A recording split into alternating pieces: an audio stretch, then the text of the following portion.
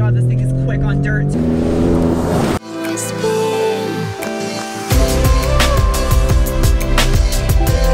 Hi, it's your favorite desert dweller Sarah here with another off-road review. And yes, today I am desert dweller Sarah. Sometimes I'm warehouse weirdo Sarah. Sometimes I'm cul-de-sac Sarah. All depends on my environment. And then today my environment is the desert, where I'm taking this 2019 Ford Raptor out for a rip. And on top of that, if there's an obstacle I can't handle, I have a highly modified 2018 Raptor out here with me that will make sure it gets complied with. That's what's up. That's a pretty running board. Be a shame if someone ripped it off on a rock. It's pretty tough though. Before we get going with the rest of the review, real quick, I just want to touch on a few things that stood out to me about the interior and exterior of this Raptor, and then we'll get on with the jumping and doing crazy stuff in the dirt, because that's why everyone is watching this video, let's be honest. But with the interior, this truck is closer to being a luxury vehicle than it is a pickup truck. The steering wheel, and this is an F-150 thing, is absolutely massive. I feel like I'm driving a bus when I'm driving this truck, which I've never driven a bus before, so there's that. The seats in here are heated and air conditioned, and they're super comfortable. And I like the fact that the pedals are adjustable too, so you can move the pedals with a switch down below the left side of the steering wheel. Hands down, this is my favorite feature about the truck. The rear seats fold up into the rear wall, and it gives you a ton of space back here. Like, I can have a nap on this back floor and be totally comfortable. It's amazing. You could use the center storage cubby as a home for a family of penguins.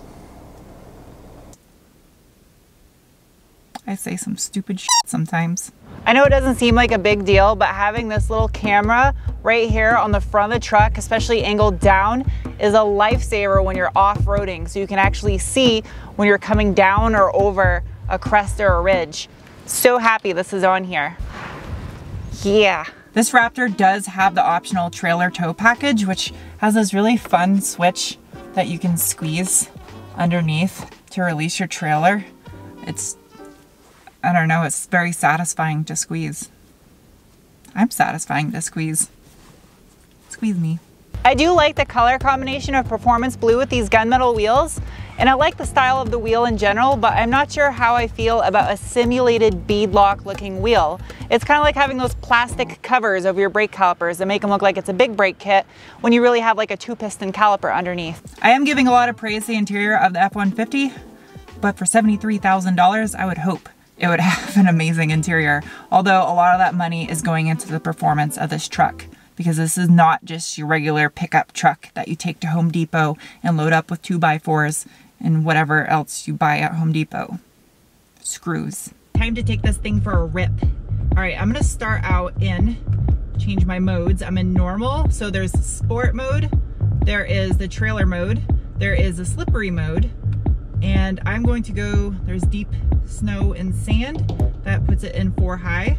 I'm gonna keep going into Baja mode, and there's also a rock crawl or meatball mode. So, and that one requires 4 low. I'm gonna put it into Baja, but I'm going to switch it into 2 high in case I jump the truck, because there's jumps out here.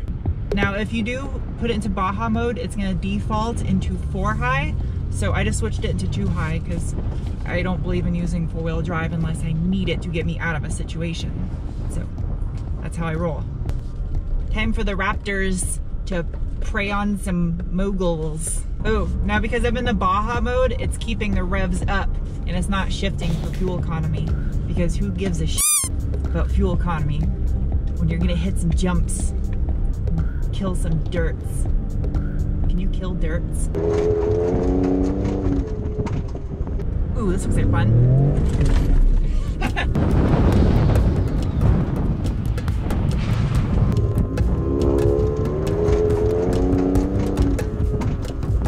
It gets tail happy easy. Ooh.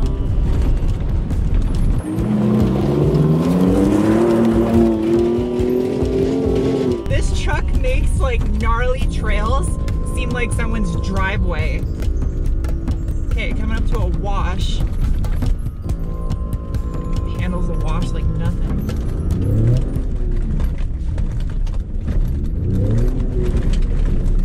Wow, of a corner here. Ooh, just the right amount of sideways that it brought me around that nicely.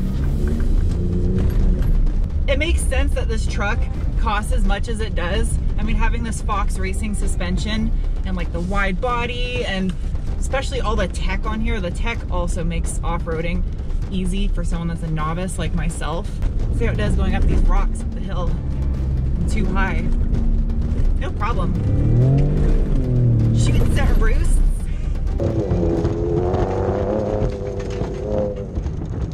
Ooh, jumps. Jumps, jumps, jumps.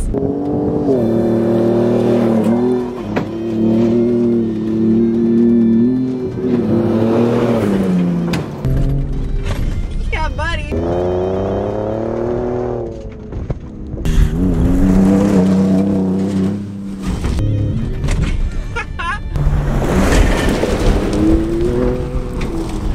Oh, another one. Oh, I definitely got air there.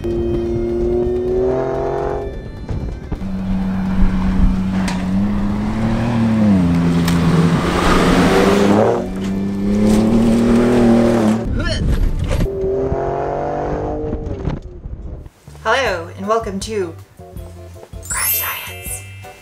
Garage Science welcomes you and the bean pods that are blowing in my garage door right now. I have the garage door open because this truck nowhere even comes close to fitting in the garage, and it was like an inch from the ceiling when I pulled it in. This thing is massive. It's over 5,500 pounds, and powering this Raptor is Ford's all aluminum port and direct fuel injected EcoBoost 3.5 liter V6 that puts out 450 horsepower at 5,000 RPM and 510 pound-feet of torque at 3,000 RPM. I almost forgot what I was gonna say. Although completely irrelevant, I would love to see a Raptor in the same color as this coolant, this highlighter yellow, fire truck yellow color. Oh, it looks so good. It's also paired to a 10R80 direct shift 10-speed automatic transmission that I actually really like. It keeps the truck in the peak power band, and every time it shifts, it's kind of like a satisfying jerk back in your seat. It was a weird way of describing it. For 2019, there are two new major features for the Raptor. There's trail control, which is this button here on the dash that you press, and it's basically like cruise control for off-road. So I have two buttons on the steering wheel. I can select my off-road speed. So I'm gonna set it for 5 miles per hour going up this hill, which is not a huge hill. But yeah, after you set the speed, you pretty much just let off the gas and the brake, and it'll do everything for you going up and down hills. It's a pretty awesome feature for like if you're doing rock crawling. So here it goes. If only the truck could steer itself too. Maybe in like a year or two. So there you go. I'm not touching the gas or the brake, and the truck's just kind of doing its own thing. Go back down the hill. I'm gonna set my crawl speed for 5 miles per hour again. So yeah, it's maintaining 5 miles per hour going down the hill. I notice this is different than Toyota's system, because in Toyota's system, you hear the ABS really loud, like pulsating on and off. And this, it's quiet. You don't hear anything, it just goes down the hill. But yeah, it's pretty easy. The other feature that's new for 2019 is this live valve system on the Fox Racing suspension. And you know it's new for 2019 because the shocks are now orange, which is the opposite color on the color spectrum as blue. And I appreciate that. But the way the live valve system works is when you jump and you leave the ground, it'll maximize the rebound setting. So when you come back down and the shocks compress all the way, it'll slow the expansion of the shocks as the truck settles the suspension. So that way you come down, you're not bouncing around and going buck wild. I just used the word buck wild for explaining suspension. That just happened. I really like how this truck can shift from 4-wheel drive to 2-wheel drive on the fly as you're going. I know that's not something specific to the Raptor and it's nothing new, but when I was growing up as a kid, I remember that my dad's Toyota 4Runner, you had to get out and lock the axles, the hubs in manually to use 4-wheel drive. And while that may mechanically last longer than an electrical system on this, I like this better. This is so much more convenient to just be able to shift on the fly as you go instead of having to get out where it's freezing cold or burning hot in the desert and get bit by a snake on the ass cheek.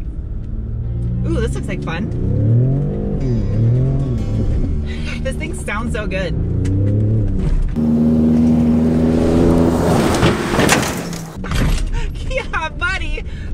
huge jump.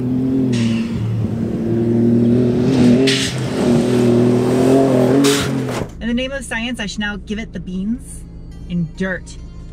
Meatball beans, bean balls. So, ready, set, go. Oh my God, this thing is quick on dirt too. That's like uncomfortably quick.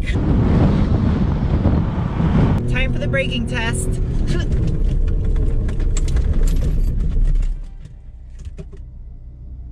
Okay. It stops. It was on dirt. What do you expect?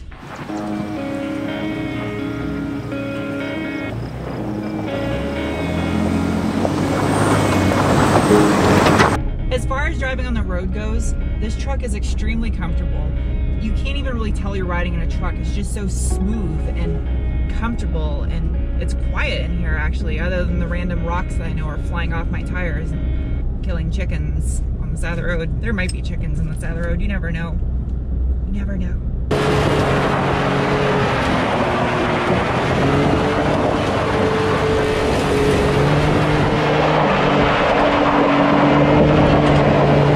I knew this truck was gonna be decent off-road, but I had no idea it was gonna be decent off-road and enjoyable as a daily driver.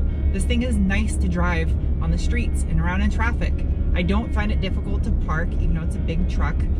And maybe it's because it has a 360-degree camera system, that helps too. The fuel economy, yeah, it's not the greatest, but I have a feeling if you drove this thing and babied it, you could probably average in the upper teens. But who wants to do that with a truck like this?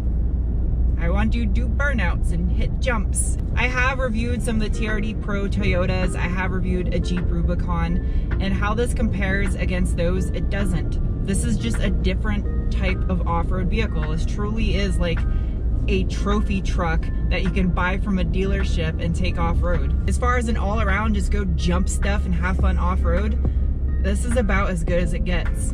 Although, I haven't driven a Ranger Raptor, and I think having a smaller size vehicle with this kind of capability and a little bit better fuel economy, that would be insane. There's a swarm of gnats flying around my face right now.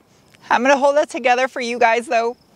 If you've never seen one of my off-road reviews before, I do. It's called the Meatball Score. It has a rating of 1 to 5 meatballs based on the truck's ability to tackle rocks that look like meatballs off-road. It's a weird rating system. I'm weird. Deal with it. I'm dealing with these gnats. I wonder if the camera's picking them up. They tickle. They taste meaty. Anyway, the 2019 Ford Raptor is going to get a rating of 4 meatballs.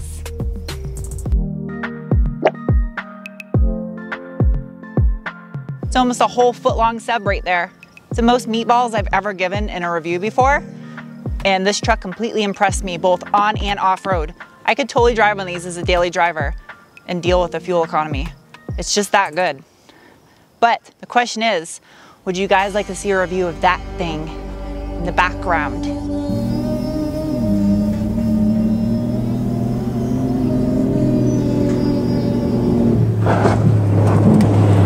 Could it get 5 meatballs? I don't even think I could push that truck to its limits because I didn't push this one to its limits. So who knows? Anyway, I will see you guys soon with another video. Bye.